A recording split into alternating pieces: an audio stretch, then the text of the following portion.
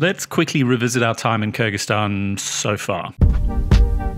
We had some mechanical issues. We got a flat tyre, we're probably about 10 minutes into the country. We hit some bad weather, more tyre issues, and yet again, more tyre issues.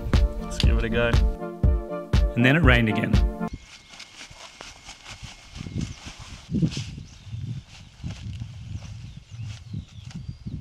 We went up into the mountains and were told by this guy that we were completely lost. So we'll go back? Yeah. We attempted to go over the Tossor Pass. It's so close, but we just can't get through. That sucks. Licking our wounds, we camped in the mountains for the night, and then the next day we pressed on through the valley. Alright, so we had a big problem. But unfortunately my clutch died, so we had to abandon the bikes. We spent the next day and a half trekking out of the mountains, only to trek back in a few days' time to retrieve the bikes. Conditions were still a little bit muddy. Yes! So stoked! So I'm going to give you a little walking tour of the setup we got here. A swamp. Look at it. Swampy. But we did manage to temporarily fix my clutch. What's it called? Friction plate is frictionless. Instead of retreating back to where we came, we decided to have another crack at the Tossor Pass. So that turned out to be a bad idea. Unfortunately, we failed again. But to be fair, it wasn't all that bad. Amongst all the mechanical issues and shitty weather, there were glimpses of some of the most beautiful scenery we have ever seen. We were riding with wild horses and wild cattle, we stayed in yurt camps in the mountains, and we enjoyed every little bit of it. This is what it's all been about. And now that we're all caught up, let's get back to the story. After our little mountain mishap, we retreated back down to Naren because we still had to try to fix my clutch problem. We did actually get new clutch plates for Jay's bike off some guys yesterday, which is great. They actually had spares with them and they were travelling through Kyrgyzstan. They said, you know, we'll sell them to you at the price we paid, which is awesome. The issue being, we think Jay's bike's messing up because of the oil we've been using and the friction additives which are in there. So Jay was doing some research last night, and unfortunately we can't find the oil we need, but we did read you could put diesel oil in there and it'll be better than what we have. So I'll take you over to Jay and he can explain to you what's going on. So Jay, what's the latest? So we got new clutch plates from a very nice guy that's nice group of guys that are travelling through. They're just doing a little 3-week holiday, and very luckily they brought clutch plates with them for the DR, so they sold them to us, which is awesome because it means we don't have to wait to order them from like Europe or the States. So put them in, they should be good. And now pouring this, it's a good quality brand of engine oil, it's called Bon Aqua. It's good stuff. This is diesel oil in a petrol bike. Don't ask questions.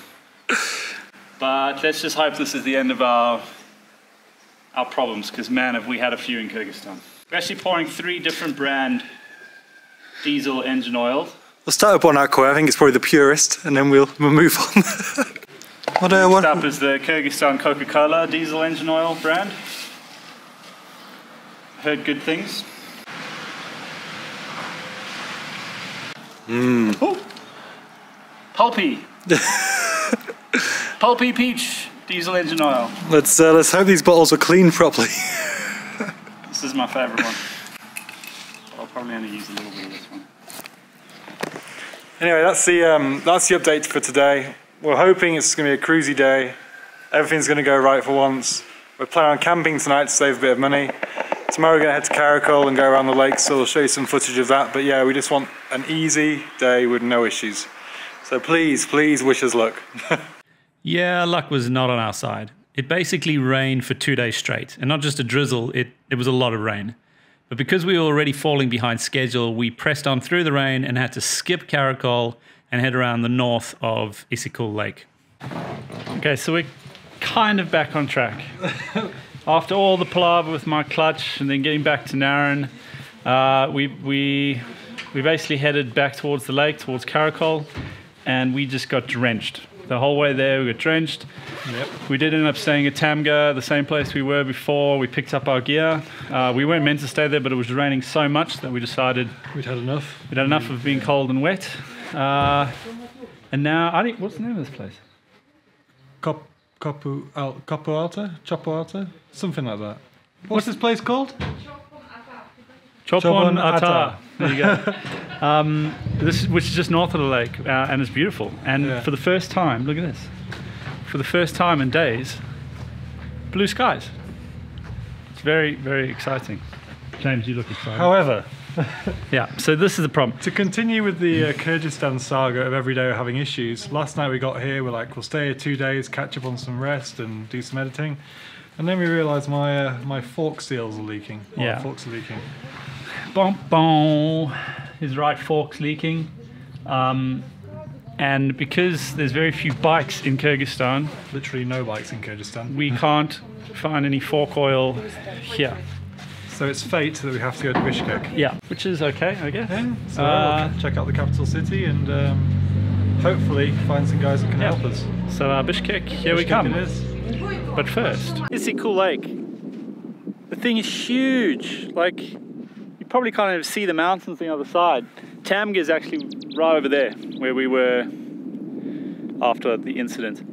But anyway, it's not quite winter, but it's not quite summer either. It's still a bit cold, but apparently this water still stays kind of warm. So why not swim in it? Here we go.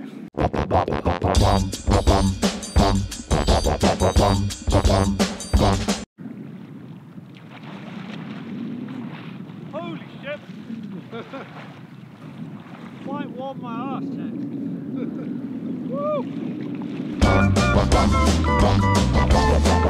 They were lying, it's fucking freezing. After that, we jumped back on the bikes and headed straight to Bishkek, the capital city. With some locals helped us find the mechanic we were looking for. Okay, so we made it to Bishkek. We went to Iron Horse Mechanics, but they were too busy. Luckily, one of the guys there brought us to this place. Sorry, it's a bit noisy. I think it's called Peppers. They're also too busy, but they've said we can use their tools to fix our bikes, which is all we really need, to be honest. Here's the issue. Our bike saga continues. So we've worked out both James's seals are leaking. So they're both gone. And one of mine is leaking, which is just great. The problem is we've only got one set of seals between us, so we'll have to fix James's bike, and I'll just try to clean mine, get in there, hopefully get any crap out and see if it'll seal. It probably won't, but these guys reckon it'll take 3 weeks to get the part, which we don't have, so we'll just have to keep going. Other than that, I'll whip my chain off, do other few things. It's basically just good to have a workshop with tools. We'll get it all sorted. And we've also just learnt that, well, I started noticing it a few days ago, my steering head bearings are gone as well. Just to add to the list. Don't know how I'm going to fix those. I might have to order parts to Dushanbe or something. What are you doing, James? Put my tyre back on. We've had a number of issues. It's the last steps of the day. We've been here for quite a long time. We actually started doing the forks. Then the mechanic kind of just took over. I thought we were doing alright. Anyway, been here for about 5 hours. It's been a weird day, weird week. Bike's falling apart. So we're probably just going to go home and drink vodka and drown our sorrows. I don't know. What was that, Jim? That's definitely what we're doing. We're starving. I'm so hungry. I was talking about vodka. You're talking about food. I need food. Vodka will aid the food, but I need food. Could you get any closer? You probably could, yes. Go away. So the plan is to now get out of the city and spend the next 2 days heading towards Issyk Kul. But there are a few things we wanted to do along the way. Alright, finally! We're camping! And it looks like luck is going our way. Look at the weather. We've had a shit 2 weeks in Kyrgyzstan. A bitch. Literally everything that can go wrong has gone wrong. As you've seen already. Yesterday we left Bishkek And we kind of were like, listen, let's just take our time, we're going to Issyk Kul, we'll find a place to camp, we'll just chill out. And then we were like, we just need to quickly swing past the Turkmenistan embassy. A 5-minute job. Our fault, because we put the wrong entry border to go into Turkmenistan. Yeah. So we were like, we'll quickly swing past, see if we can change the entry border. Got there at just before 12, left the embassy at about 6:15. They had like 3 lunches, it seemed. They needed us to go into the city to pay $10 US into a bank. We need to get photocopies. It was ridiculous. It was like, can't we just give you $10? No, you have to pay it into our bank in the cities. You have to go to the city. And can we email you and you can print it because you've just printed it as a document? No. Anyway, so that was that. We go on the road, and then the best part was, so it's 6:15. We were like, all right, we've got like 2 and a bit hours sunlight. We can just motor through. Just get the hell out of the city. Go camp somewhere. We had this place in mind, which is beautiful. We literally drove around the corner, and there was the police would just put a bus across the road, and we're blocking the road. Some like government official or something was coming through, but an hour and 15 minutes we had to just sit there and wait. And we looked on the map if we could go a different route, and we realized that all the routes were crossing the main road that they were blocking, so there was no real point. But what's crazy, the locals just didn't seem to care. They were just like, oh, you know, just relax, whatever, it's all good. Anyway, I think hopefully luck's changing. Our bikes are still screwed, but we're dealing with that, and that's something that's going to be shit for a while. Yeah. But we did camp, and for the first time it wasn't freezing. It was actually quite nice. It was really nice. Nice little pasta dish last night. A little oats this morning. So I think this country is one both of us have been looking forward to the most since we set off, and it's taken us 2 weeks to get to what we wanted to do when we were here. We're slightly off the beaten track. We're camping in this amazing valley, and it's awesome. But yeah, it's taken us 2 weeks to actually get to a stage where we can do this. Yeah, but let's keep our fingers crossed the luck changes. So today we're just taking it easy, and we're gonna head up towards Issyk Kul, which is that way to the lake. It's only about 4.5 hours or so. Quite a bit of off-road, it seems. Yeah. Should be fun. Get there early afternoon and chill out, and maybe stay in a yurt. Yeah. All right. So put all our gear on, loaded the bikes up, excited for a very good day, and our luck hasn't changed. What's that? Yet again, James's back tire is flat. This time it absolutely can't be us screwing this up, because we got a professional dude to fix this, and it's held on for a week, and now as we went to go, completely flat. So good old Kyrgyzstan luck. Guess it'll be another late arrival at Issyk Kul. Anyway, at least we got food, so we can eat something. Another tire change. Woo!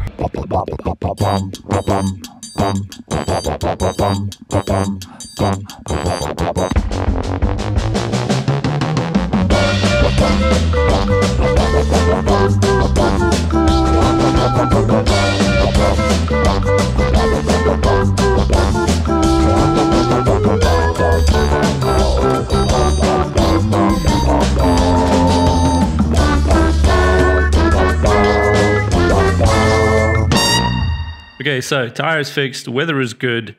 Let's get onto the beautiful roads that we know Kyrgyzstan has. Faster than the speed of light, we stretch time.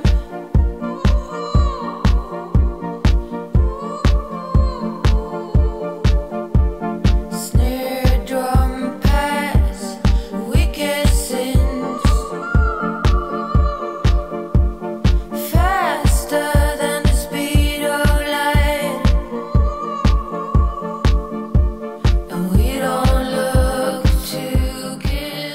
This is where it gets a little bit funny. We were both running very low on fuel, but we could see on the map that there was a petrol station towards the bottom of this mountain.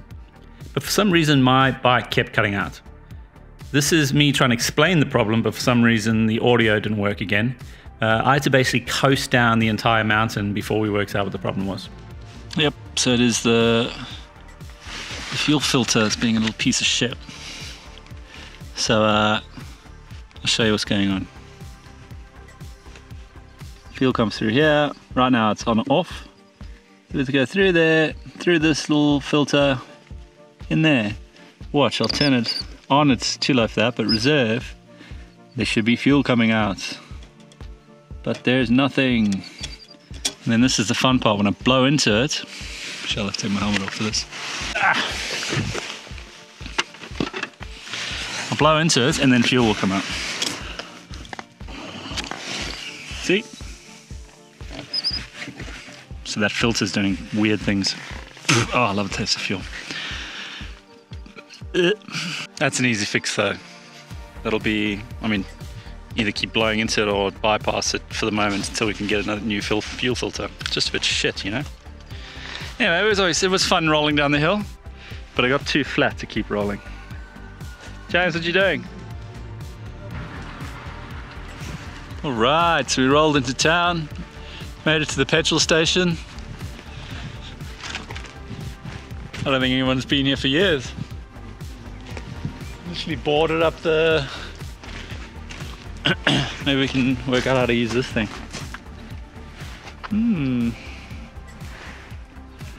This could be an issue.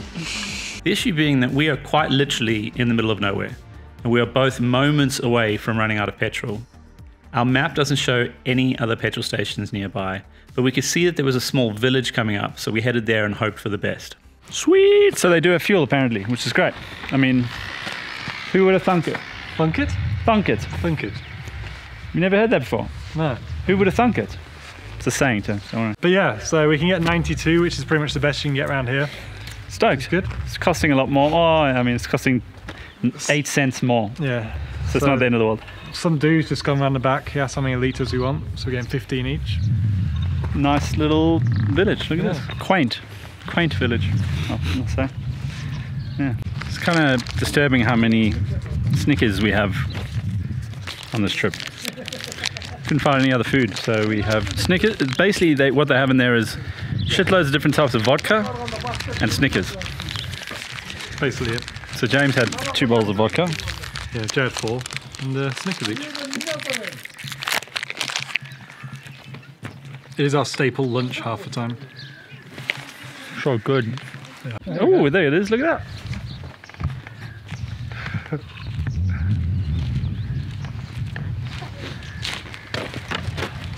This guy helped fill our bikes up, we finished our Snickers, and then we got back on the road.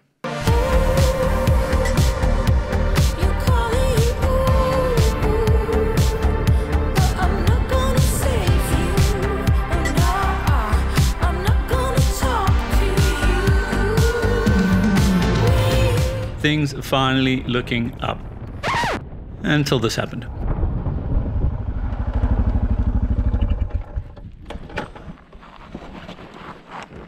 Kyrgyzstan couldn't let us have one day without incident, could it?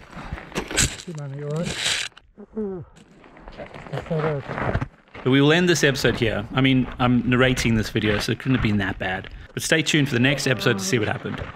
Please like and subscribe, hit the little bell, it really does help us out. And we'll see you soon.